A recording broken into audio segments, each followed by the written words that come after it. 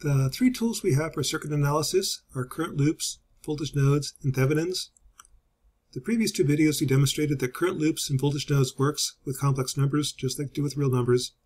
Today looking at Thevenins, and not too surprisingly, Thevenin equivalents also work with complex numbers. Again, as a reminder, for voltages, the Phasor representation of a voltage, the real is cosine minus J is sine. R's don't change, inductors become J omega L, and capacitors become 1 over J omega C. If I have a circuit like this, I want to find the Thevenin equivalent. Same thing we did before. When I look in, I'll see a Thevenin voltage and a Thevenin impedance, except that now I'm going to get complex numbers. What we want to look at is find the Thevenin equivalent for a circuit, find the resistance for the max power transfer, and the maximum power to the load. Same thing we did at DC. To find the Thevenin impedance, what you do is you turn off the source and then analyze. Looking in, I see 6 plus J10 to ground, in parallel with 20 ohms to ground, in parallel with minus J30 ohms to ground. Going back to our trusty HP calculator, that would just be 6 plus J10, 6 enter 10 complex, in parallel with 20 ohms, in parallel with minus J30, so it's minus J30 inverse. Take the total, that's 8.98 plus J 3.88 ohms. So voila, you get the Thevenin equivalent. Okay, the Thevenin voltage. I can use voltage division. Take these two in parallel, and it's going to be Z1 over Z1 plus Z2. Again, with our trusty HP, I'll put these two in parallel, 20 ohms in parallel with minus J30. Inverse plus inverse gives you 13 minus J9 ohms. That's your Z1 over Z1 plus Z2. Push that on the stack a couple times. Add 6 plus J10. Add those together. That's the denominator. Now take the ratio times 100. That's beat Thevenin, 67 minus J49. Note that with an HP calculator, these calculations are just as easy as they were at DC. HPs handle complex numbers just like they do with real numbers. Very easy to use. When all said and done, this is my Thevenin equivalent. I have a Thevenin voltage and a Thevenin impedance. This is called Z Thevenin since it's complex. It's just a Thevenin impedance. However, these numbers are complex. Suppose I want to find max power transfer. I need to define power and AC. At DC, power is volts times amps, which is also V squared over R, or I squared R. For AC, depends upon your units. In AC, I've got peak to peak, peak, and RMS. If you're using RMS units, the equations are just like they are at DC. Power is volts times amps. We're using the RMS voltage and RMS current.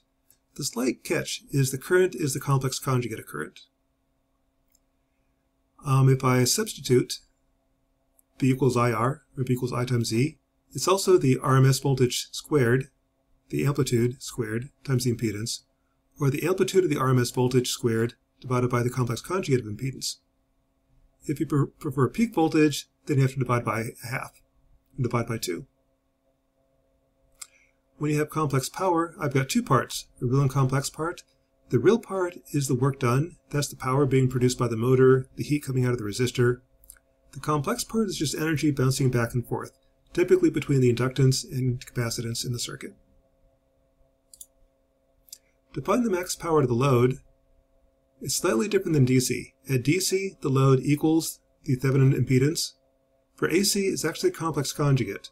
The reason being is I want to have the real part match up. This will also be 8.968 ohms. If this is the complex conjugate, minus J 3.8 ohms, the complex part cancels. By canceling the complex part, the impedance drops and I get more current. More current produces more power.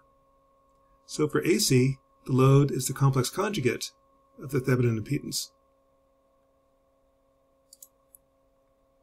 To implement 8 minus J 3.8, I can do it in two ways. I could do a series circuit or parallel. Series, this would just be 8.96 ohms and minus J 3.8 ohms.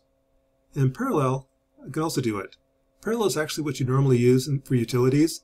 I've got the resistance, the load, that's the customer, and I'm going to add some capacitors at the end of the transmission line. The capacitor is trying to cancel the transmission line impedance, the inductance that the line sees. To find these two, I want the impedance, the series of impedance, to be 8.96 minus J 3.8. In parallel, that's going to be the total impedance, 1 over Z load, which is the 8.9 plus J 3.8, is equal to the resistance plus capacitance. Taking the real part is 10.6, complex part is minus 24. With our trusty HP calculator, that's actually fairly easy to do.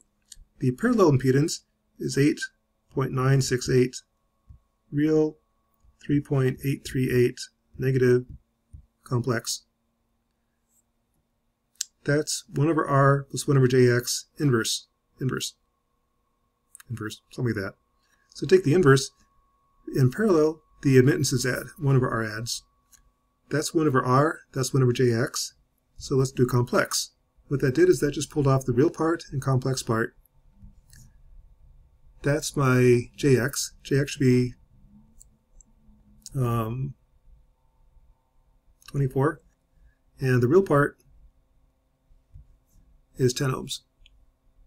So with the HP I can pull off the resistance and capacitance pretty easily.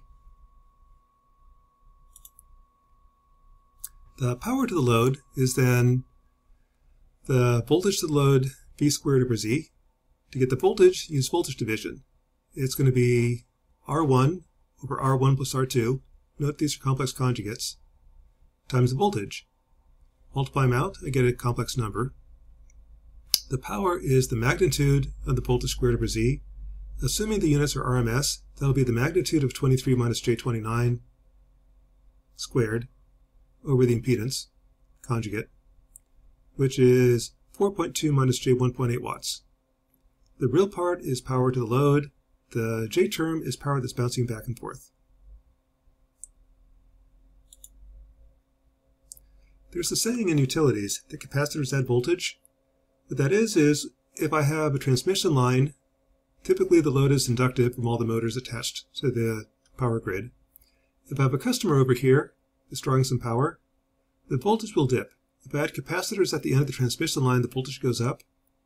What's happening is capacitors have a negative reactance. Inductances for motors have a plus reactance. By adding capacitors, I'm canceling this. By canceling it, I increase the current, which increases the voltage. That only works up to a point. Once I've added enough capacitance to cancel the entire reactance part, adding more capacitors makes things actually worse. So up to a point, if I add capacitors, this is going right to left, the impedance of a capacitor is 1 over J omega C, so when C equals 0, the impedance is infinity. As I increase the capacitance, the voltage actually does go up slightly. It's the maximum when the capacitor cancels the reactance. Anything more than that actually makes things worse. So capacitors do add voltage on transmission lines. Not a lot, but a little bit. You can also use source transformations with complex numbers. Here the trick would be convert from Thevenin to Norton, back to Thevenin, back to Norton, and vice versa. Except now I'm going to be using complex numbers. To illustrate, I'll take the voltage source, 100 volts, and 5 plus J 10 ohms, convert to Norton. The resistance stays the same. The voltage becomes V over R, 4 minus J8. I can now put these in parallel, combine them, and convert back to voltage. In parallel, the impedance is 7.8 plus J8 ohms. The Thevenin resistance is the same. The Thevenin voltage is I times R. Becomes 98 minus J29 ohms. These now add in series.